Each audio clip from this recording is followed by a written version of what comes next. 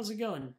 I'm going to talk really quick about quick create forms. You might be wondering, what is a quick create form? How does that work? Quick create forms in CRM are different than regular forms.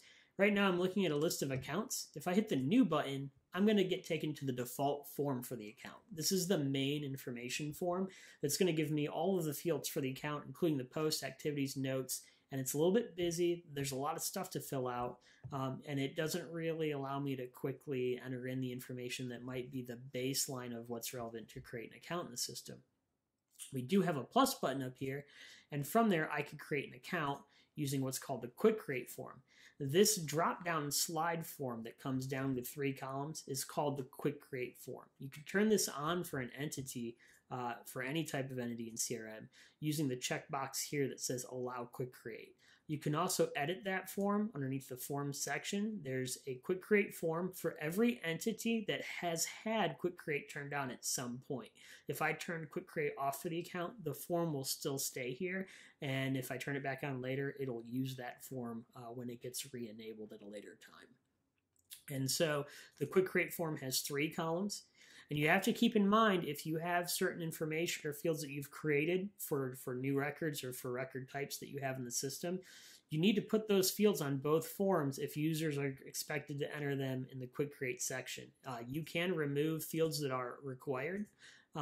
After you make them unrequired, you can take them off the form and then you can make them required. And you can definitely get into a situation where some fields are required on the main form that aren't required in quick create. So that's kind of wordy what I just said there. Just make sure that if it's required information, you put it in both places, on the main form and the quick create form.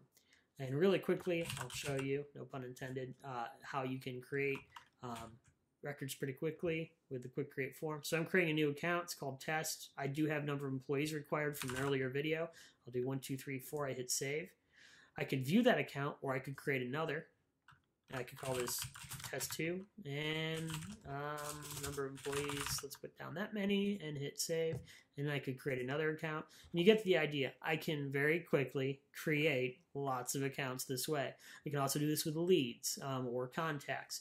This is very good if I'm working at a trade show, or I have some downtime, I'm out in the field selling, or I'm in this customer service industry and I need to put down some tickets really quick, or I'm going through a list of emails that have been sent in by clients with problem issues and I want to create cases very quickly.